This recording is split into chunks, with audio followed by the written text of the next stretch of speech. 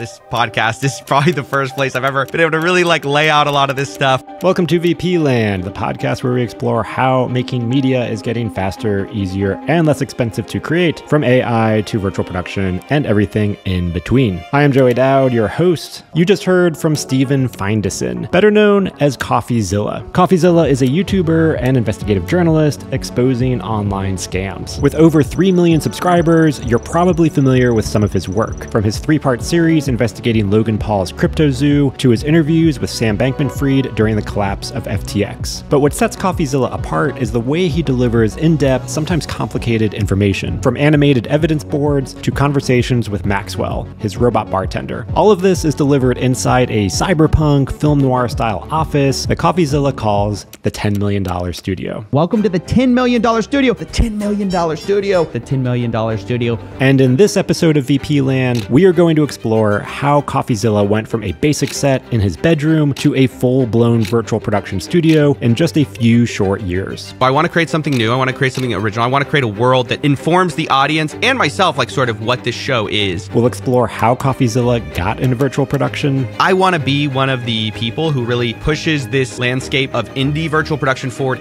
in a practical way. The driving motivator behind every video he creates. Virtual production's great, but it always is subservient to the storytelling. Some tips and important lessons learned. Just a little high-level tip for you guys out there.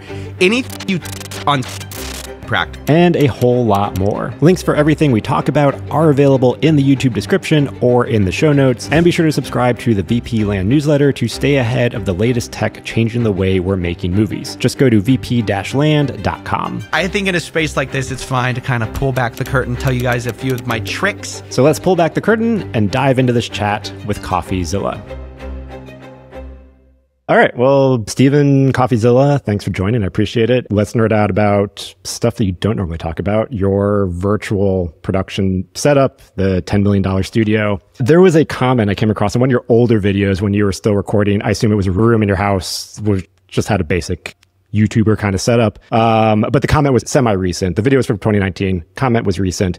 Only just found Coffeezilla, watching the progression from fresh-faced crusader of truth into a grizzled, bearded, cynical detective of a dystopian future is, from a lore perspective, absolutely amazing. So comment captures this transformation from filming YouTube videos in a room to this elaborate cyberpunk film noir studio that you've got. So can you walk me through how did this evolve and what were the motivations behind it? Yeah, sure. By the way, thanks for having me.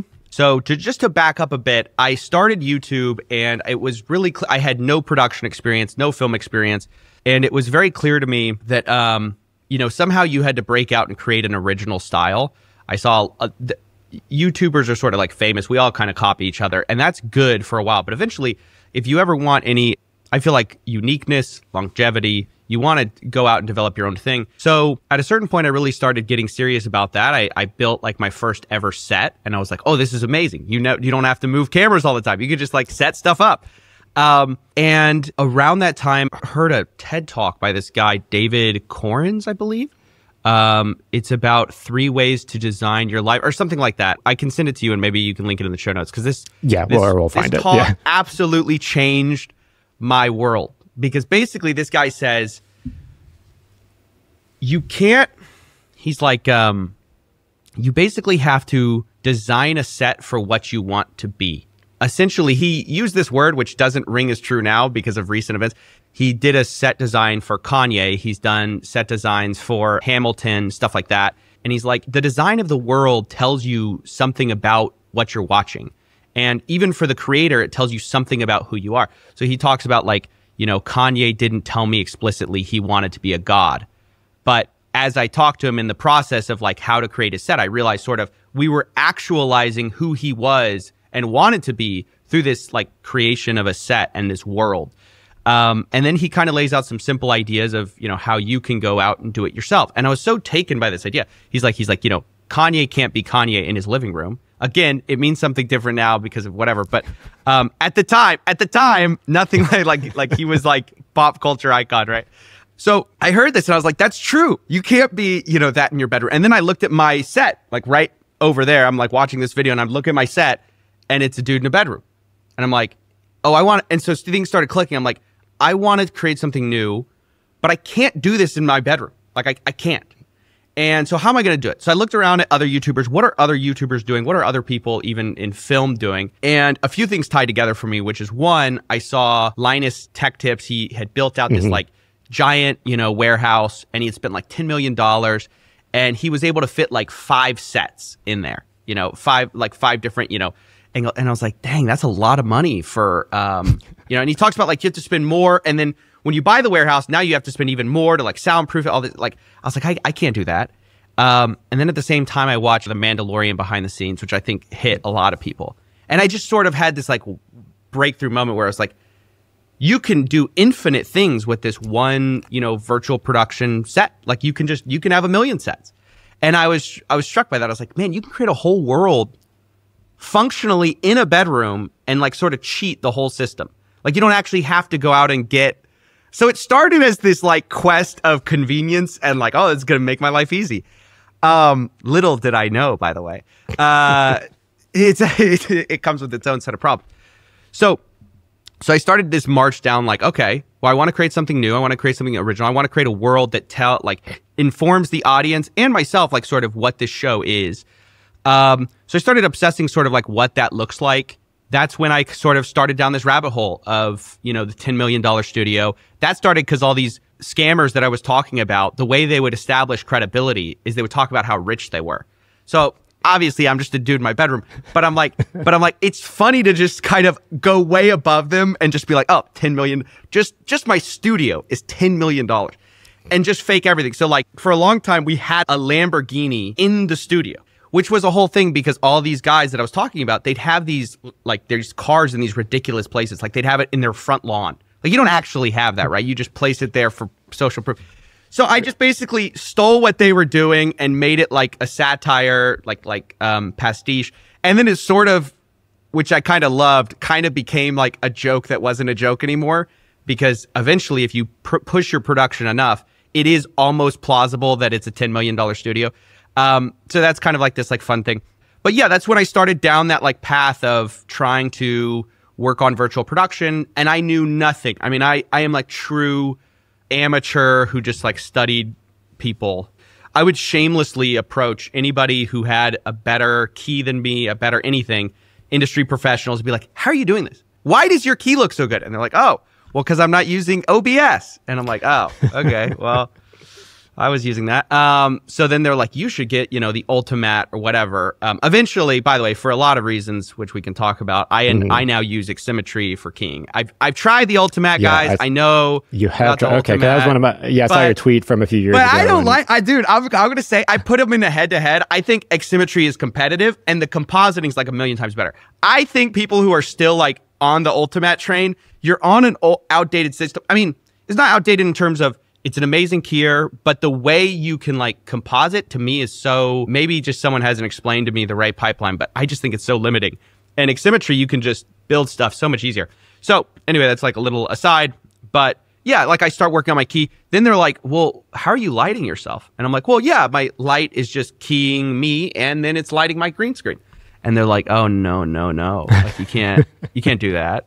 And they're like, how close are you to your wall? And I'm like, oh, like 3 feet away. And they're like, no, you can't do that. So, yeah, I just start to slowly kind of work on it. And I think what's interesting is like a lot of the seeds I started developing like 3 or 4 years ago are like paying off now. Like the vision I had in my head then of like sort of what I wanted to, achieve, people are talking about like now, like, oh, wow, like it's, they're noticing the stuff that I started trying to like build in my head a long time ago. So I think that's been interesting to watch happen. And I'm very grateful that people kind of dig it. Sorry, that was like the longest answer ever.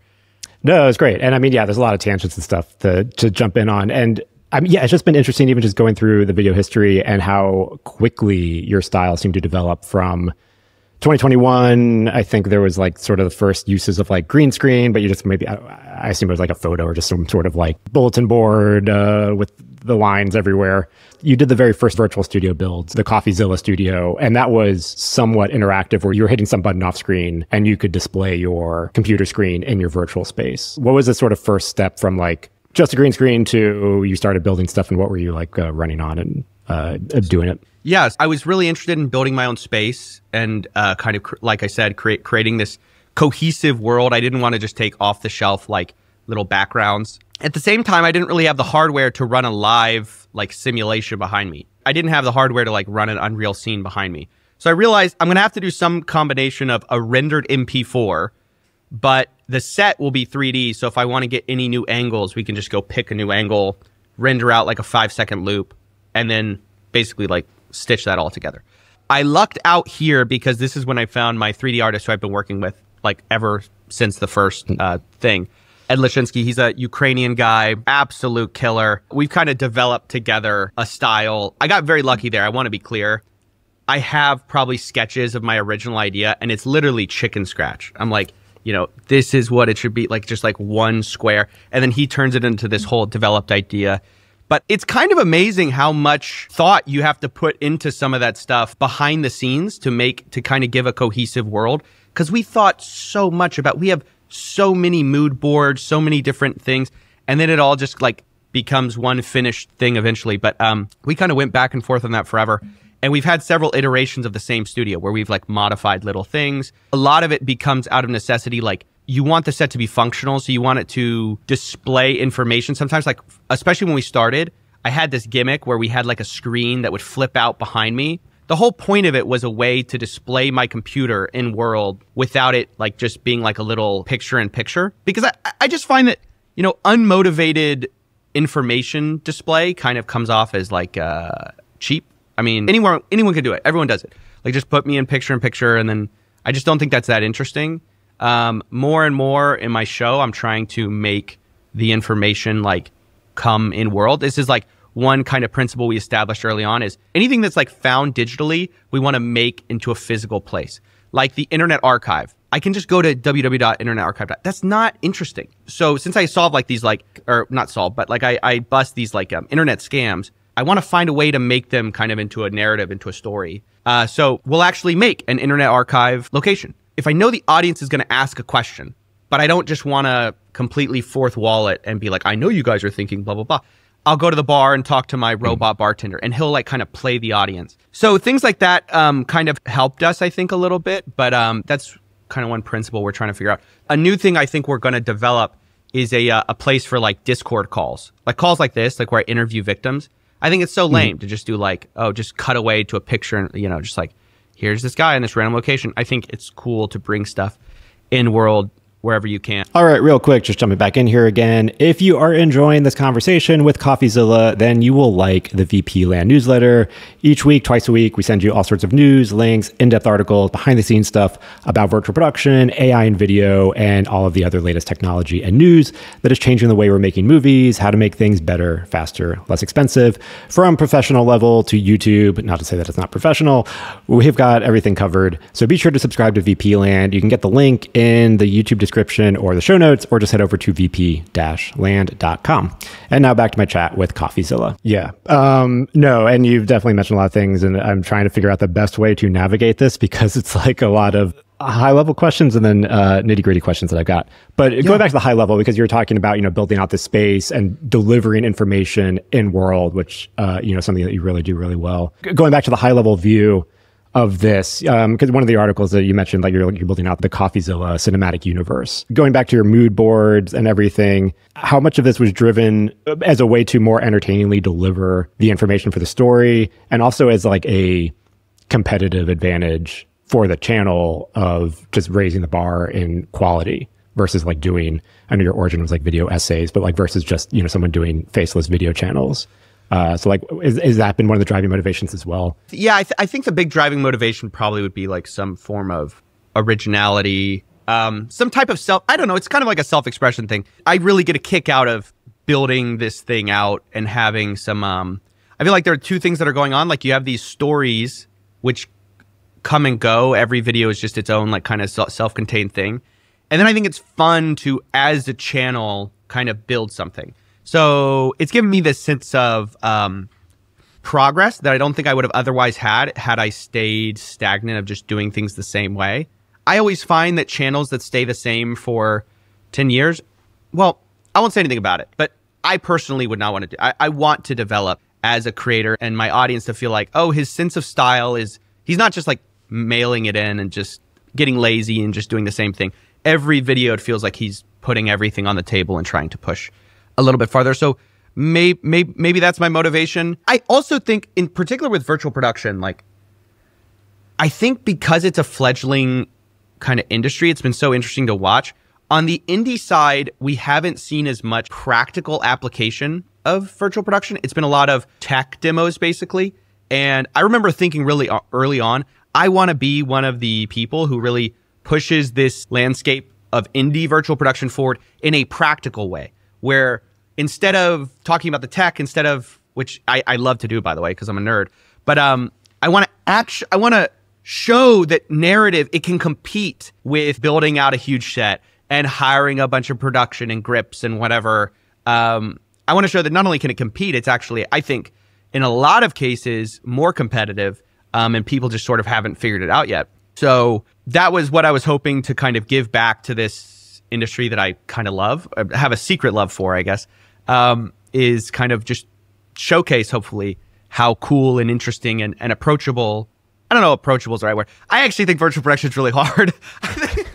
I think to do it right is like actually really hard, but yeah, show sort of what it can do. Yeah, you have one of your videos where you sort of like lift the curtain a little bit and you're like, this is all virtual production. And that video is about 2 years old now. And you're like, YouTubers are sleeping on this. You should get on the ground floor now. This is sort of a game changer. But that was like 2 years ago. So, I feel like you're definitely the most sort of virtual production stuff that I've seen, like from like a big YouTuber. Mr. Beast is very practical. They're using a lot more visual effects for like set extensions, but I wouldn't call that. They do cool CGI stuff because everyone looks at like the top guy. So I think he'll actually have a huge effect on bringing like set extensions, stuff like that in. I just think it's great anytime someone uses these tools and doesn't talk, like, I think it's great to talk about it, but I also think it's great to just show it, just invisibly. It's not, nobody just to comes appreciate to my it videos, and not think of like, what's the magic trick? Right. Nobody comes to my videos thinking, well, not nobody, but a lot of people don't come to my videos thinking, oh, I'm going to see virtual production today. It's just this invisible tool that just helps things look a little bit better, helps the narrative flow a bit better. And I'm happy to have that in the background. My other part of my question with that is, have you seen more, like besides this possible Mr. Beast set extension example, have you seen other YouTubers or people adapt this as much as you have? We could set that as a bar, but even just lesser, not as much as you have. Well, I think I've kind of just gone full sin down the rabbit hole.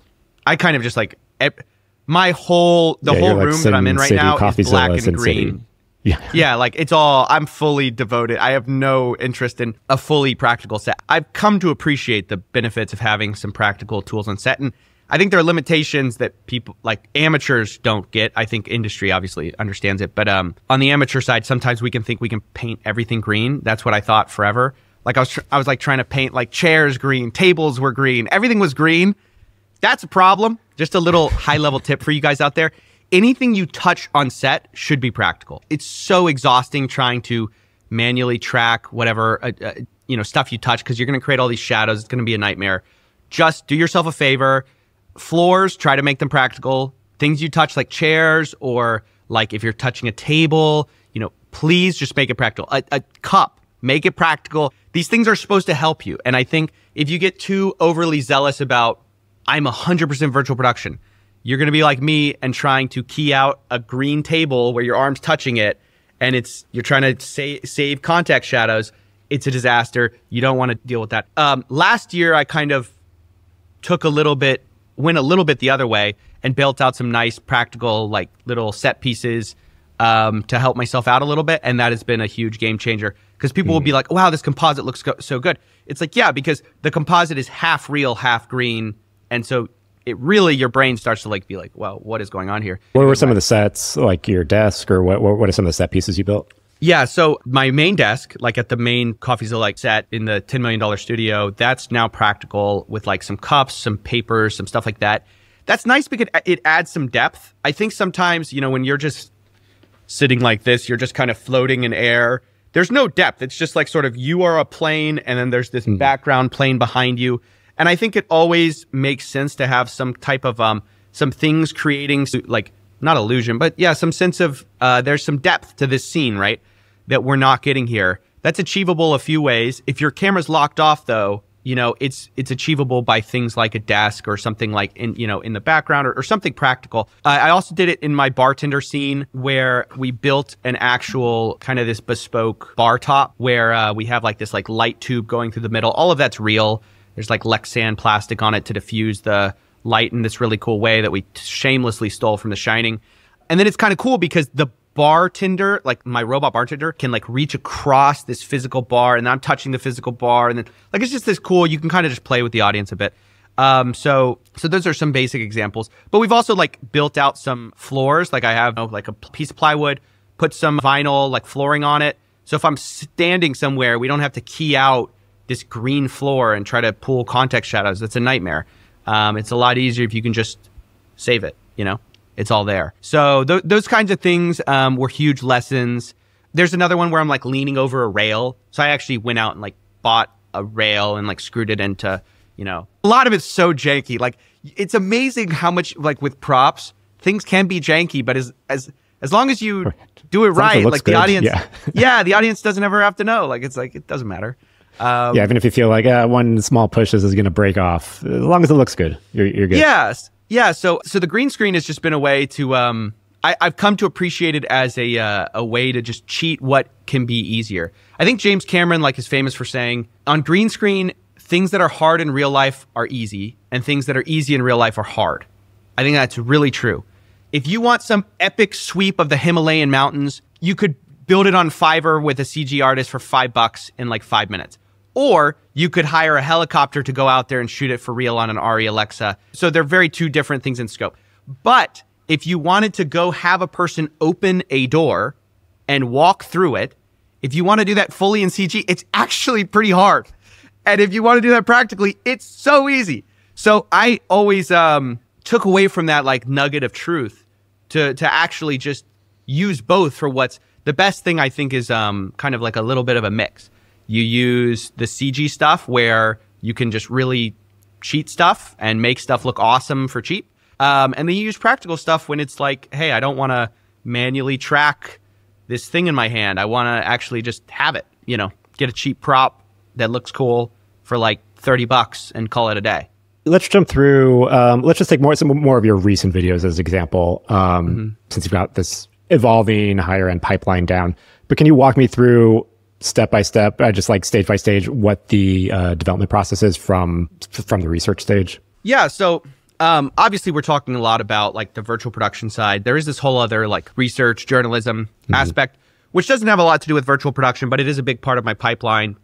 So we'll research stuff, then I'll start to compile it in a script. And then at some point we have to start storyboarding it, which is sort of where the virtual production and actual facts come together. I've started to do this in Previs. I used to just skip Previs. Our shots were so simple that there was no point. I mean, it's like me standing, I could have done like 20 minutes of me standing in front of the desk and that was our Previs.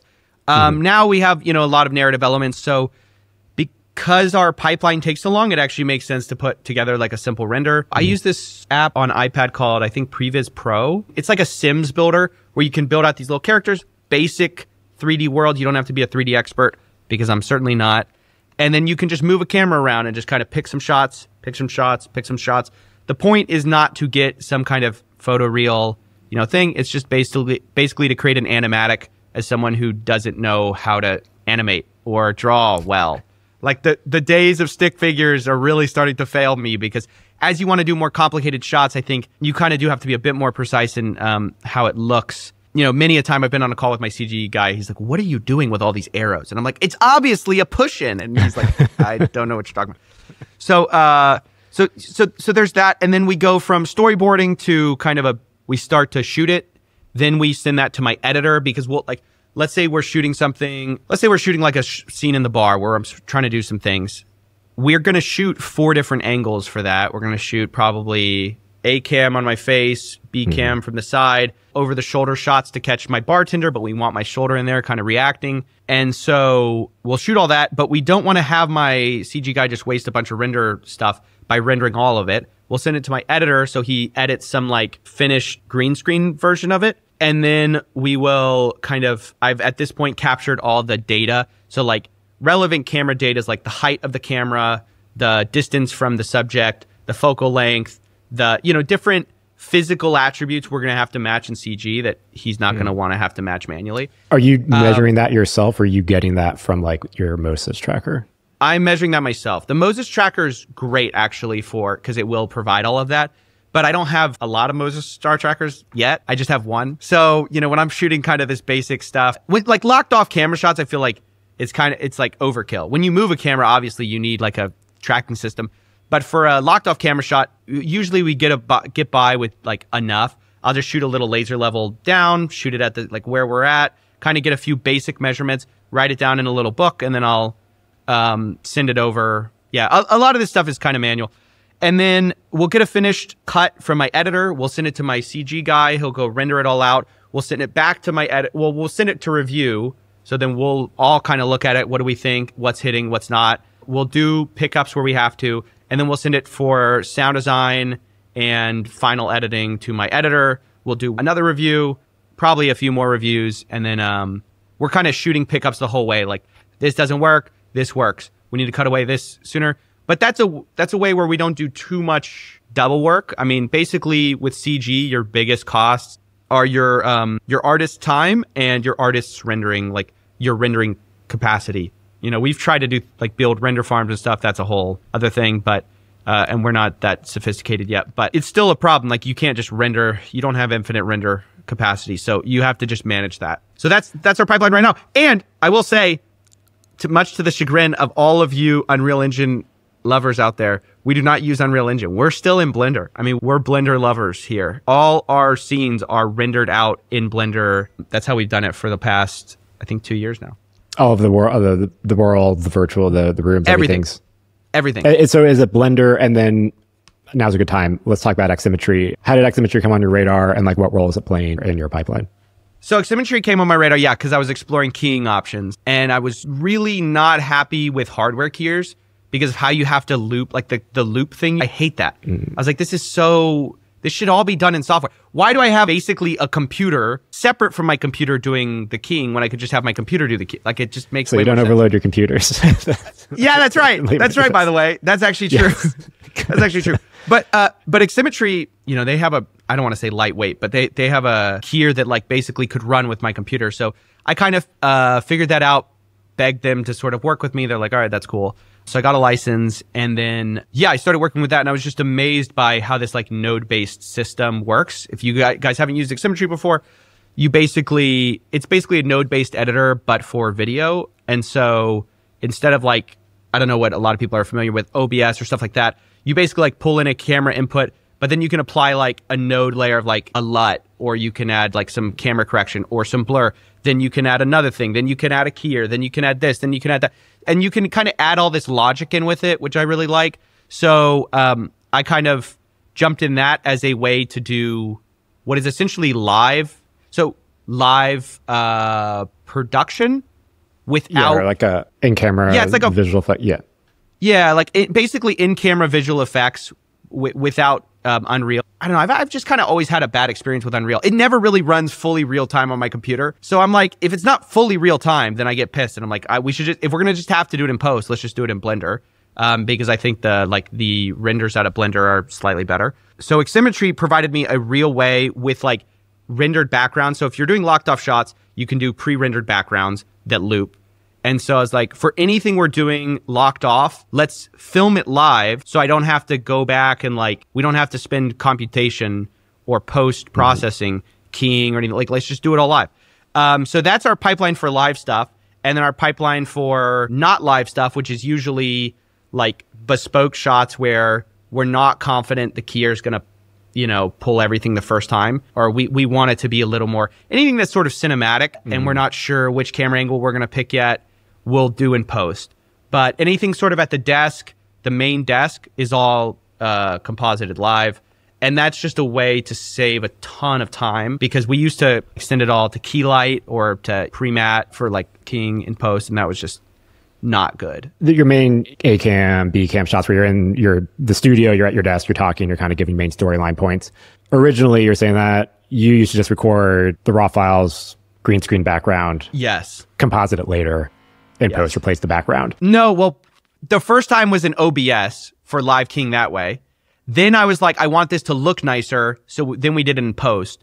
Then I was like, this sucks in post. How do I do it live but good? Live but not OBS kind of terrible keying. And that's when I found Aximmetry, and I haven't looked back since. Sorry. Okay, so all of your Blender, the renders, the set pieces brought into Aximmetry, layered with your camera, your nodes, and that you're rolling, and that is final pixel in camera. You don't have to do anything to that in post. Correct. Yeah. And I'm super happy with that. And then recently we've kind of wanted to get away from the whole like everything's locked off. I think for virtual production especially, it can start to like you can start guessing the world. You're like, okay, no camera's moving. I kind of feel like this is a bit of a 2D world. I could push it over with and the world would topple over. Touch your background, yeah. Yeah, I can just touch the background. So I really started to get obsessed with this idea of, really, if I can move the camera, it's going to blow people's minds, because how can you move? It's just sort of like the next evolution of that whole thing.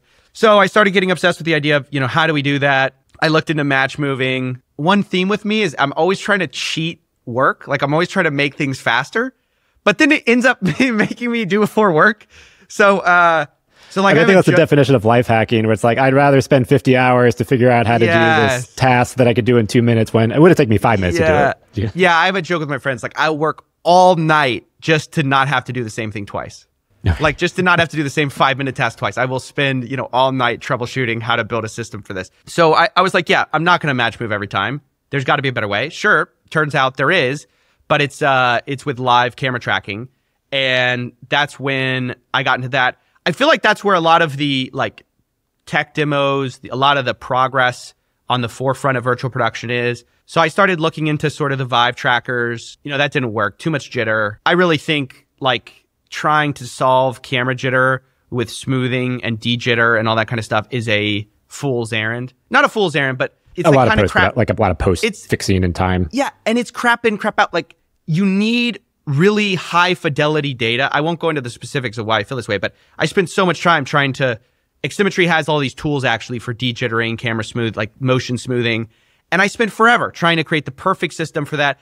You just need good data. Like that's what it comes down to. You just need awesome camera data if you're going to do live tracking.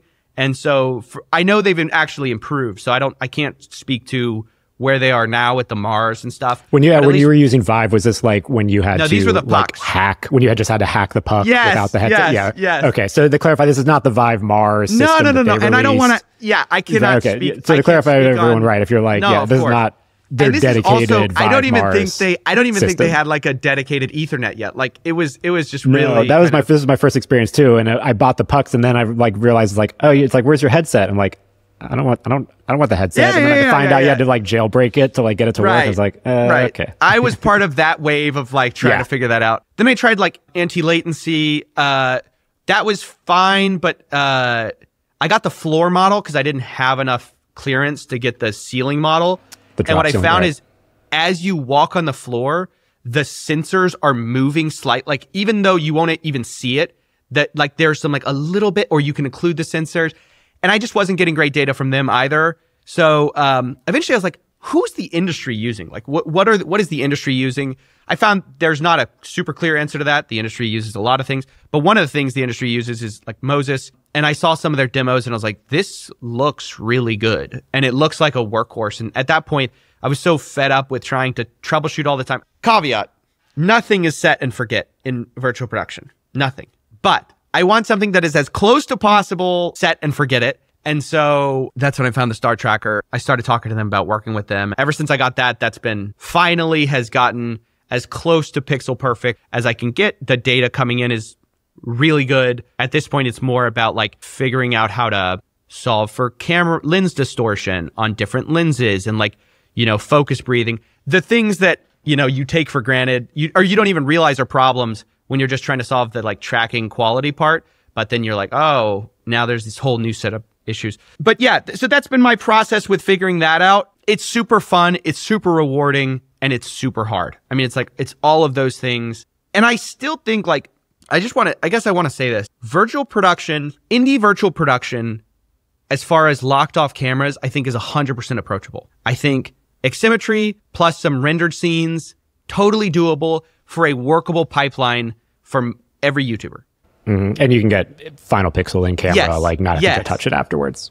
In indie virtual production for moving cameras, I don't think is quite approachable for the layman YouTuber. And I mean that because I say that as like, I've developed my pipeline as my resources have sort of expanded. But I know when I started on YouTube, I could have never afforded the tools I needed for moving a camera. Like, there's just so much you need to get a working workflow for moving camera virtual production that I think is worth being really honest about that and not saying like, oh, this is approachable to a guy who can only afford a camera and some lights. Like, it's not yet. You can do a lot with a basic green screen, some basic lights, and a camera. But as far as like trying to get into the moving camera shots, unless you're willing to spend some time, I think match moving is maybe the closest thing to a cheap workflow for that. But even then, it's hard. Yeah, I mean, I think the only viable indie solution for that right now is if you're fine filming on your iPhone, because there are a handful of solutions. Even Aximmetry came out with an app recently. And so if you're fine filming on your iPhone, because the iPhone has all of these sensors that we need built into it. Yeah, the kit's actually pretty good. Yeah. So that's the most viable indie solution, I think, right now. But yeah, if you want to get a bigger camera, track that, then it's going to get more complicated. Yeah. It gets a lot more complicated. But it's fun to develop into that because I'm still budgeting every year, like to try to build up to a workable pipeline. I mean, I just recently got my first dolly. And then you realize, oh, the dolly's not stable enough. I should have some tracks with this dolly. But the tracks cost like $2,000. I mean, it's like, this stuff is just ridiculously expensive to get into the kind of world of, world of actual, production. So, I always like to say that because I think it is fantastic that this world is becoming approachable. But, you also have to be, I think it's just responsible to kind of be honest about where the world is approachable as of now, where it's not. I think what's exciting is to the people who are first come a lot of the spoils. I mean, I think the first people who can sort of figure this out, get a lot of the benefits of, hey, that thing's new. I haven't seen it before. That's really cool. Because in 5 to 10 years, I think what I'm doing now won't be as noteworthy because people have already done it. Everyone will be in their metaverse virtual studio recording their Everyone's going to do it. Yeah. And everyone's going to be like, oh, that's so, you're so lazy for doing that. And then it's stuff that we've all been like spending hours right now trying to figure out. Well, I think of the NKBHD studio tour, and he's explaining, why he has a robot camera, like a $500,000 robot camera, and he's like, it's just to differentiate the channel with these types of shots because tech reviews nobody are else easy can get it. and no one's going to do this and to go to that extent for the tech Totally. review. With the shots that you are moving, are you just recording on green screen and doing post stuff afterwards, or like are any of those shots Final Pixel, or are you doing post work to them? Nope. All of them are post. I'm slightly skeptical of indie virtual production Final Pixel. And what I mean by that is I think if you have a ton of people on set, a ton of experts, you can do all that. Because basically Final Pixel just means you move all your production to pre-production. And what I do is everything is negotiable after you film. That actually turns out to be a really good thing when you're limited by people. So when your problem is not time on set and I think it's just a lot because my problem is not equipment just being here. I have all the equipment, but I don't have the people. Whereas, if you're renting a space and you only have 30 days, but you can spend as much as you want on resources, it's worth moving everything to pre-production and, solving it there.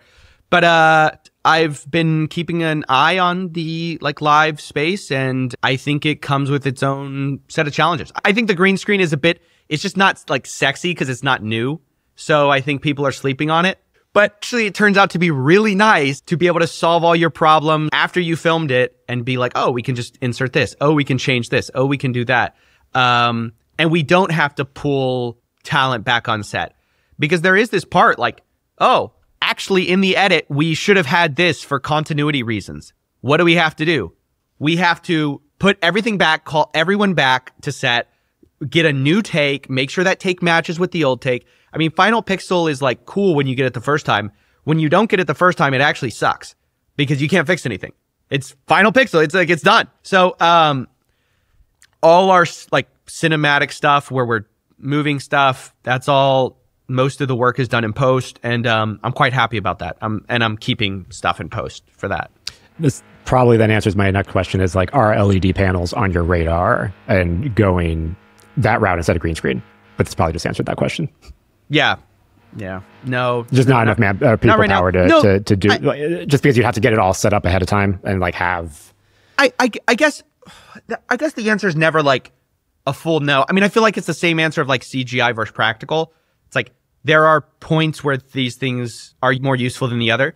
The point where, you know, right now I'm trying to create a second set for a unrelated project. Anyway, I'm trying to use a really small space. So I don't have enough distance from the wall. And I started realizing, oh, actually like an LED panel that I could pull some bokeh on would actually be useful, because instead of getting a lot of spill on me, I could just have natural lighting. So there's like cool stuff to LED panels, which is really nice. And if you get the right setup, I think also, shout out to, gosh, I forgot his name, the Jet guy, something Jet, on YouTube. He built a set where his windows, I want to say potato jet, but that's definitely not it. I do know he used Windows. He used like an LED, like TVs he for his used an Windows. LED panel. Yes. And I thought that was genius. I was like, this is the perfect use case for that problem. And like it can cast real light on like window shades even. You can have this curtain that's semi-see like sheer, and all the lighting, it like looks nice. So I think everything's a tool, right job. And you as an artist will find your own like preference for tools. Like, this is true with, you know, anybody who's like building a house. Everybody knows some tools are better for some jobs, but then there's those gray zones where it's like, I prefer such and such. I just like using it. And I prefer this. So, I think that's true. You kind of have to develop your own style for, okay, I know kind of how these tools work. You don't want to say no to any of them outright. But maybe I prefer this. I prefer this set of tools. I prefer, you know. Yeah, two tools that sort of a touch on what we just talked about, and I don't know if they're on your radar. One was GhostFrame, was a company we filmed at NAB last year. Their solution was sort of for this problem you're describing, where they can display multiple images on the LED panel simultaneously. So like you can record your virtual background, but then you could also have a green background and like a tracker background. So you're recording like 3 separate videos, where if you need to composite or switch out things later on. And then Kino came out with the MIMIK lighting, which is basically a super bright LED panel where you can feed it images and stuff and use that as like your lighting source, which actually leads me into one of my other questions. The noir lighting that goes across your face, and I'm sorry about the drilling in my background. The noir lighting that goes across your face, the coffee steam from your mug. Do you add those in post? So sorry, I had to write down that MIMIK lighting Kino. That's cool. I've never heard of that. I'm probably going to check that out. And then as far as, oh gosh, you got to a bunch of great stuff. But let me answer your question about the noir lighting is actually practical. The window. That's great. Yeah, that's great. No. So that I thought of because I found Aputure had some gobos with like Venetian blinds, like fake Venetian blinds. I was like, gosh, that would sell so well. Like I feel like they made that for you. Like yeah. And then we were like, yeah, and then let's put some CGI Venetian blinds in the background, and then it just works because I think that one light has sold my show so well because it creates this like, it's on me, but then it's in the background. And so your mind goes, it has to be, you know, anytime you can create stuff like that, like where you have some kind of motivated lighting, or in that case, it's not from the back. It's actually kind of, you're selling it in the background and in the front. But it's always worth it. Then the coffee steam is created actually in post. That's like CGI'd on as like a plate later. I just realized, if I put my coffee cup up, I will never cross that boundary, so it'll never be a problem. So I should just do this. I thought of so many ways to do that practically. It actually fun. These are like fun little, see, if you like problem solving, virtual production is for you. Because it's constant problems, and it's sorry, I like I have allergies, but it's constant problems, it's constant problem solving. So like one funny thing we found, I got a little fog machine because I was like, let me just fog machine. I'll cut a hole through my desk and I'll get a fog machine and I'll just kind of have it drip. It was a great idea, but then you realize, one, the fog doesn't work like steam, and like just like it doesn't work. So then I was like, well, maybe I'll put a boiler under there and I'll perpetually be boiling water to like create real steam. No one's gonna have seen this level of, I'm such a genius. But then I started trying to key it, and I was like, oh crap. It actually creates all these problems because the Steam creates its own layer of like opaqueness. So it's like half opaque, which keyers can do, but it's like not great. And it just created so many headaches. And then I was like, well, I told my artist, like, hey, can you find me like a loop of Steam? And I put it on and it just looked perfect like the first time. And I was like, all right, well, I should have not wasted all this time trying to. So, there is this fun thing when you're trying to like figure stuff out. There's like this fun problem solving of, should I do it in post? Should I do it in live? Should I do it practical? Should I do it CGI? And if your brain works like mine does, like that's just a really fun part of the job, is figuring all that out. Going back to the entire workflow process, assuming you got research and everything done, how long are these videos taking now from, let's say the script's done to the video's complete? So I'm just going to assume you mean like workable draft, because the script kind of will change a little bit over time, but a workable draft. Enough that you're going into production, or are you doing your previs stuff? For a full like show, it's a month to 2 months. But that's like a full, we have things where we're still at the desk and we don't do a ton. We'll do maybe a few graphics. And then we have our, more in-depth investigations where we're trying to put together like a full narrative.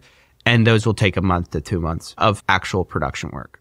And how big is the team? Editor? Myself. So I have an editor and a CGI artist. And I am trying as hard as I can to stay that small. I believe in the power of small teams. I also believe in like team bloat is a real thing. And so I believe in working with super talented people. I'm trying to keep it small for now. Nice. And what other tech is on your radar that you might try to incorporate, like might be interested in? This could go from AI, not just generated AI, but even AI for helping research, all of the above. What's on your radar? For sure not AI to research. I think that's a disaster. One hallucination is the end of my... I mean, more like analyzing documents, or just like finding patterns, or like not like, hey, ChatGPT, tell me this, but like just... I will say I used AI for one thing. I was trying to analyze like 50,000 emails, and I had to create a Python script. And I was like, I could hire it out, but then I was like, I wonder if I can figure this out, with ChatGPT. I know a little bit of code, like a baby amount. Anyway, it helped me figure out like a quick Python script to pull a bunch of stuff. So that's useful. Again, you can't, I don't believe in saying no to the tool. I've found that for like mood boarding and stuff, actually AI is a great way to come up with some ideas. Like for mood boards, like, hey, I want to create XYZ, but I'm not a great artist. I'm not a great, like, maybe I can't visualize everything in my head, but I can describe what I want. If I can describe what I want, I can create like a bespoke mood board, basically, if I'm willing to spend the time to kind of get it. There are a bunch of things I could go into there. There's some problems with all that stuff, copyright-wise, which I guess we won't dive into. But as far as like tech that's on my radar, I really am obsessed with trying to learn this craft. I mean, I don't think there's any shortcuts. I really want to learn. I'm trying to figure out what's next in terms of operating the camera, like grip-wise. I'm trying to figure out, like, am I going dolly? Am I figuring out gimbals? Am I figuring out Steadicam? Which is all kind of old tech. Gimbals, not so much, but the other two. And I think adding that to my repertoire is kind of huge. I don't think you ever also get above like sort of the basics of, learning more about lighting, learning more about framing. At this point, I think a lot of like the cool gear, I'm starting to at least have my hands nearby. I'm like getting my hands near the gear. Now it's sort of about, okay, becoming a master of that gear. I am a big believer in the idea of like, just like virtual production never gets above the storytelling. Like virtual production is great, but it always is subservient to the storytelling. I think tools are great, but they're always subservient to your skill with the tool. New tech is always sexy, and I'm always like interested in things like MIMIK lights and all that stuff. But I really believe this, like all these things are like how you use it. So what I'm excited about trying to push the world forward in is not necessarily like breaking new ground or, creating anything, but like using them in kind of new artistic ways that hopefully people haven't seen before on YouTube. Yeah. We didn't really touch on it, and I know this is going to come up in the comments if I don't ask it, but what is the gear stack of like cameras, lights, editing software, just the tech stack behind everything? Yeah. Shout out to all these tech people who make things like this possible. So tech stack. I'm a Sony boy. Love Blackmagic, but I need autofocus. I need a snappy autofocus. I'm in the Sony world. FX3, I think, is like the greatest camera ever for most things. For virtual production, you need timecode. Or not timecode, you need sync, which is different from timecode, which I learned slowly. I literally had to, anyway, that's the whole thing. I tried forever to use timecode for sync. It's a disaster. If you don't know what I'm talking about and you want to get into it, learn before you buy. Anyways, FX9 is my virtual production dedicated camera because it has sync. It's also just an amazing camera because the low light performance is so good because you have the true dual base ISO. I know people say dual base ISO. It's not actually dual base ISO, which is also a fun thing you learn. But generally, I think the FX3 is absolutely good enough for everything else. Such an incredible camera, from the picture quality to the sensor to the low light performance. Because actually, one thing I should say, when you're working with green screen, you want low light performance, guys. The reason for that is because you're always fighting between three things, which are always trying to pull away lighting. You're fighting for a deep focus because you don't want things bokeh out because then you will have a hard time keying it because the blurred out part will be green. It'll be like a mix of green and your actual props and stuff. So you want that. You also want as low of an ISO as possible for low noise because you don't want to key noisy footage. And then you also want a shutter speed that doesn't have a bunch of motion blur. So all of those things make you have less light. So because of that, you don't want super noisy cameras. So the FX3, I think, is the right place as far as their low light performance is good enough to where you can basically pull off enough lighting to kind of get what you need. But that's a hard lesson that I've learned for sure. So that's on the camera side. My mics are a mix of the whatever that Sennheiser famous shotgun mic is, M418, 416, whatever. And then this is great. The Shure SM7B, I think. Tracking stuff, Mo-sys all the way. Huge fan of them. I've heard good things about Vicon as far as production. I know professionals use that. I would say if I was to do it all over again, I would have skipped a lot of the indie options. I just don't think their tracking fidelity's there. But I also haven't been in that world for a while, so people can correct me in the comments. Maybe it's come a long way. I don't know. Software side, I'm obsessed with Aximmetry. I think Aximmetry is the keyer people are sleeping on. Everyone's in the old days of the Ultimate. I think software-based keyers are far superior. I will die on that hill. I don't care. I'm serious. You got compositing with hardware keyers. Anyway, I think it's trash. Oh, lights. Real quick, lights. Aputure. I believe in going into one ecosystem. DMX is also a great system, but it's also kind of an old system. So I think the Sidus Link is a game changer in terms of lighting. I know other ecosystems do their own version of an app-based lighting control, but it just saves a ton of time because I have all these pre-snapshots saved on my phone, and I can just press a button. It's hey, here's how you lit this set perfectly last time. We'll just give it to you. You can change it later and set up a new snapshot, but you can always go back to the old one. So I think that's so good. Whatever you do with lighting, I think trying to find an ecosystem really makes your life easier. I mean, sometimes you can't avoid I have a few lights that aren't in my ecosystem because they're just cheaper or, better with somebody else. But I believe in going with one ecosystem. And then I use a little a teleprompter here just to let me see you and me at the same time, which is really nice. I can look directly into lens.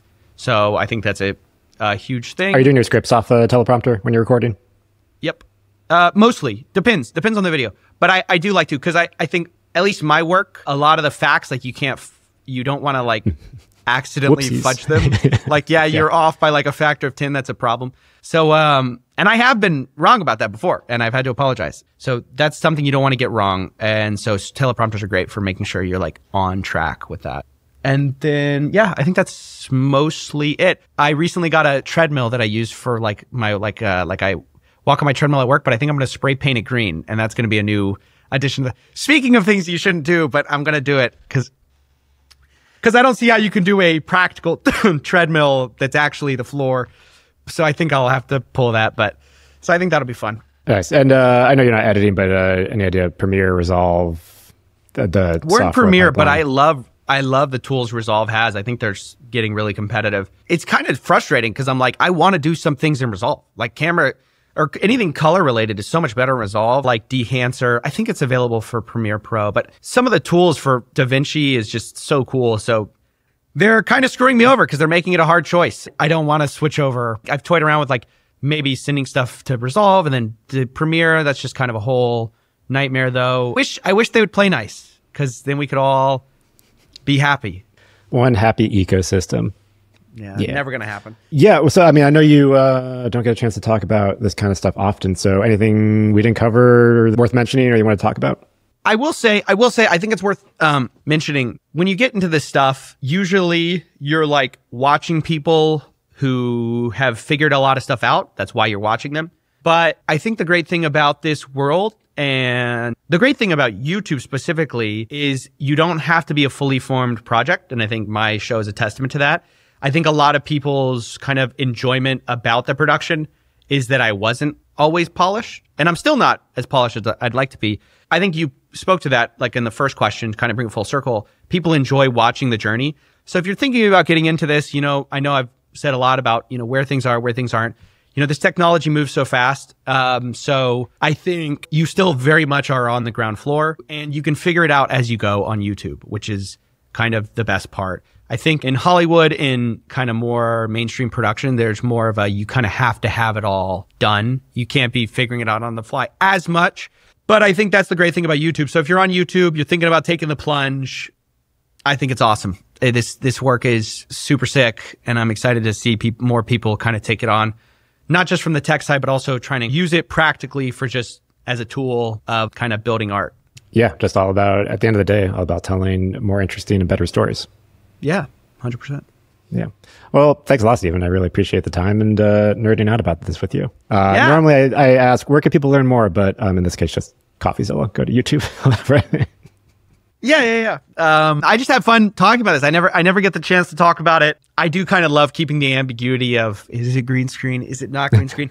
But I think in a space like this, it's fine to kind of pull back the curtain, tell you guys a few of my tricks, a few of the kind of things we've been working on, because I've gotten so much help from this community of, that is where the people who are playing around with the tech just for the tech's sake, they're also pushing it forward because they teach people like me how to use these tools. You know what I mean? I wouldn't be, without people like Matt Workman, people who are, kind of in the throes of building some of the, I think there's these guys, Copilot, I think. Video Copilot. It's just Copilot. Yes. Yeah. Those guys helped me massively when I got my StarTracker. So the people who are building these tutorials and stuff, I didn't want to poo-poo on them because they're also they're building the runway for the rest of us to sort of take off. So shout out to those guys. Cool. Well, thanks a lot, Stephen. Appreciate it. And that is it for this episode of VP Land. Many thanks to Coffeezilla, aka Steven, for sharing all the insights and a peek behind the scenes of what goes on in making his excellent videos and his journey into virtual production. Links for everything that we talked about are in the show notes, either on YouTube in the description or over on the show notes on the website at vp-land.com.